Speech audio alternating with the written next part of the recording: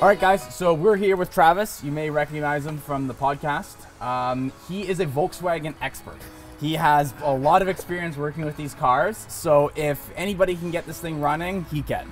So we're gonna have him take a look at it and see what he thinks. If the battery is totally dead, a jump start may not work. So we're gonna try and take out this battery completely and just use your battery to start the car. Then we're gonna have to find out whether the transmission is good or not, because it sounds like there's gonna be a transmission problem. All right, well, let's get started here and see how it goes. Okay. So this guy here is the Power Probe 3. There's the fourth one out as well. Comes with the lead set, so just all types of leads. You can plug into light bulbs, you can punch wires, you can hook into fuses, basically anything you need.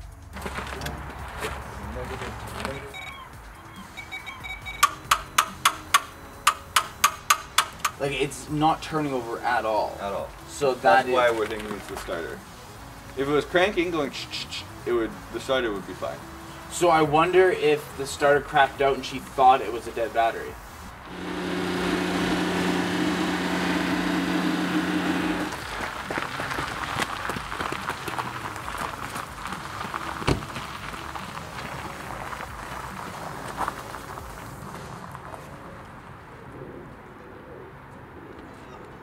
We had something.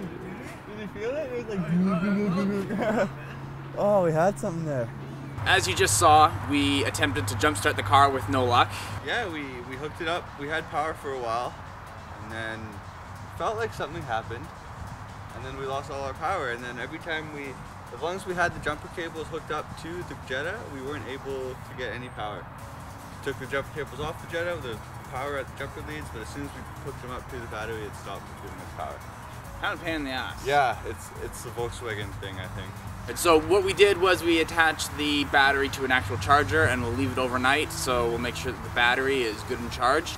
And I guess we'll give it another shot here the next day or so. Hey guys, we're back. So the battery's been charging now for 2 days, so we're gonna throw it into the car and hopefully that solves our electrical problem. If this doesn't work, we're gonna have to go through and start testing fuses, which I really do not want to do. No, me either. So let's cross our fingers and let's get to it. All right, so to show you guys how bad this really is, like I can literally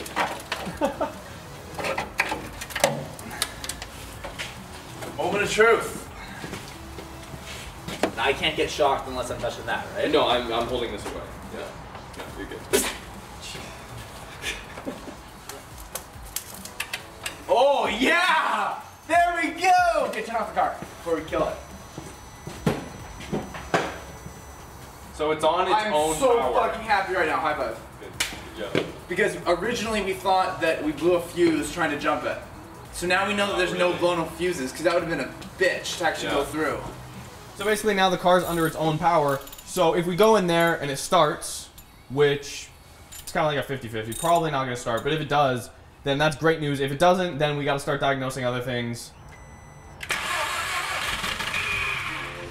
Oh my god! It's cranking for the first time. Okay, so that was the problem. Well, why don't we keep it cranking? Okay, but we just need to make sure we're not going to crank it and something bad's going to happen.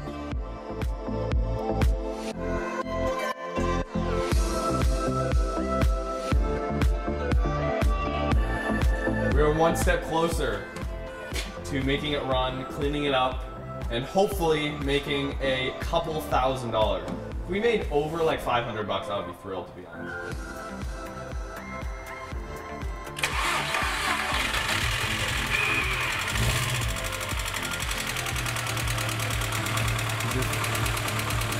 Holy shit! Dude! It's running! Oh my god. Alright, so the car is idling for the first time, and I know a lot of you guys who watched the first episode wanted us to go down the fix-it route. So we're doing our best. So we got it idling, now we're going to attempt to drive it. So best case scenario, it drives fine and we sell it. But if it doesn't, then we further diagnose what's going on. So let's check it out.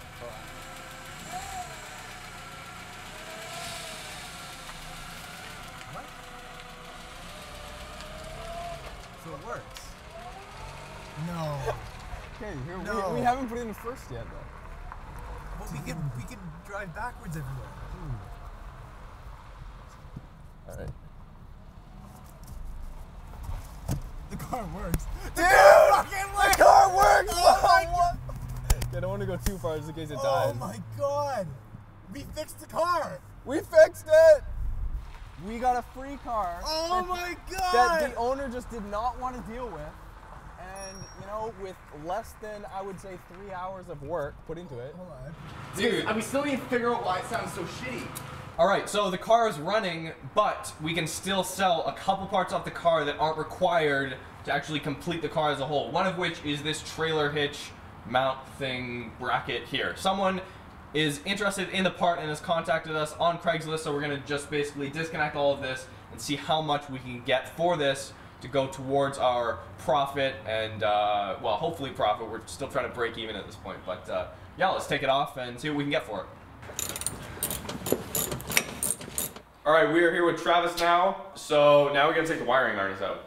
Yeah. So this should be pretty basic, and then after that, we're gonna try to do like a once-over on the car, and out of all three of us, me, you, and Grayson, you're like, have the most experience with V-dubs. I've worked on a few. Yeah, there you go. So let's get to it, and hopefully by the end of tonight we can have it like actually driving. Yeah. Should be awesome. So.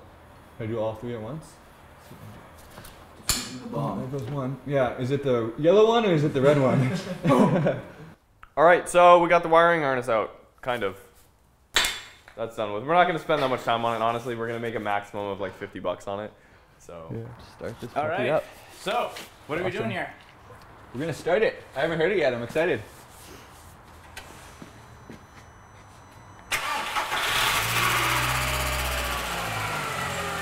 Oh man,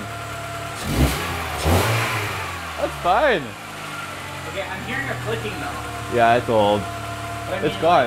That's nothing. Why would it be clicking? It's probably sticky lifters. It's been parked for so long. It takes a while for it to get back into working order. The oil has to circulate back to the top. I think we looked at the dipstick last time. The oil doesn't look very good, so that doesn't help either. I think, surprisingly, doing oil change will probably clear a lot of that clicking up. Honestly, it sounds like. It sounds awesome. Yeah. Like, you don't even need to do a tune-up. It's the Volkswagen. It's what they sound like. The smell. I'm gonna close this a little bit and then rev the engine. That sounds awesome. Yeah. I'd drive it. Oh Yeah, yeah, like I said, when we were driving down the driveway, definitely. it was strong. Oh yeah, no, I do smell that. I do. It just smells like mold and grossness, though. Yeah? You don't Yeah. think it's anything bad? Let's get this plastic engine cover off, and we'll get the spark plugs off and see how they look. See how. Awesome. Yeah. We're following the spark plug wires, trying to find where they are. One's right here. It's nice and easy. Pull it out. Those supposed to have some more stuff on them. Second one's easy again, right there. But the third one is somewhere under here. So basically, we're hoping for no like oil. Yeah, and another thing I noticed: these blue wires here aren't stock wires. Oh, okay, yeah. The spark plugs have been done, and it has 120,000 kilometers on it. 127,000 kilometers on it, so that's plenty of life for a second set of spark plugs. But we'll pull them out anyways because it's fun. Just pulled out the spark plug. What I mainly look for the gap. Sorry, it's not too bad. It is big. It's bigger than it should be, so it's worth replacing. We're gonna test the coolant with this here hydrometer.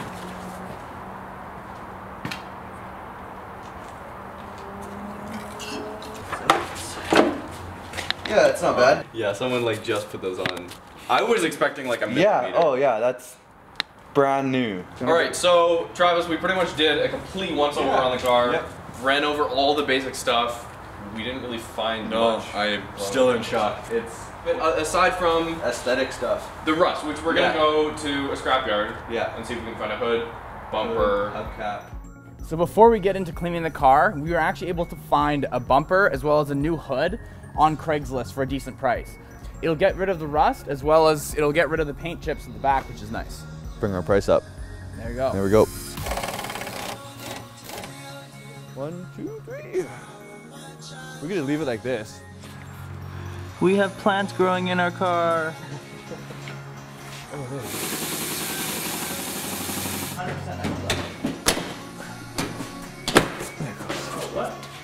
So we just came back from the parts car, which was just down the road, luckily enough, and we picked ourselves up a new hood and a bumper, free of scratches and dings, no rust. So let's get going. Let's get this thing back installed.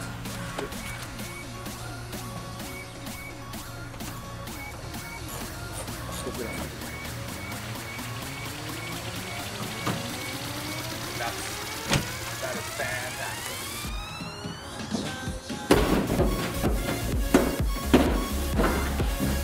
Mine's in.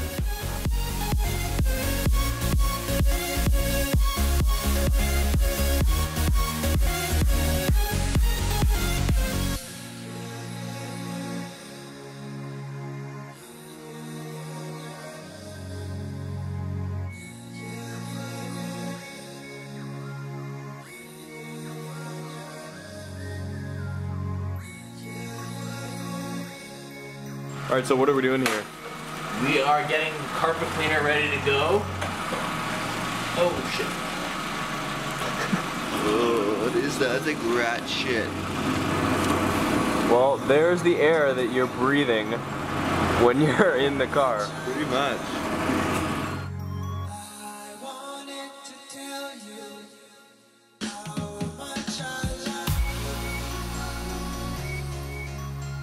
I think that helped a little bit. It's just that black mold. I don't think it's going anywhere. All right, guys, so it's been a very long day. Grayson, Travis, and I have been working all afternoon cleaning up the VW. That was the main thing for today. So what we did, or what Grayson and Travis did earlier, was they actually found a hood and a rear bumper that are in mint condition, color matched and everything. So all the rust that was on the front of here before is now gone because the new hood and the rear bumper, all that paint peeling is all mint now. So that was the first step for today. Second step was dry vacuum. So we did that, and then we sprayed down the engine, and last was steam cleaning the entire inside, which I gotta say was probably the worst part of the day. Tomorrow, kind of just the last few touch-ups, and then pretty much we'll be ready to sell. So breaking down the costs for you. The wet vac, $34. The hood and the rear bumper, $200 for both, plus the tow truck for $161. So that is the total amount of money put into the car so far. So once again, comment down below and try to guess what we're gonna make on the car. Obviously it's pretty clear right now. Looking at the interior, the car runs great. We're gonna make a profit, just how much is up in the air. So comment below and we will see you in part 3.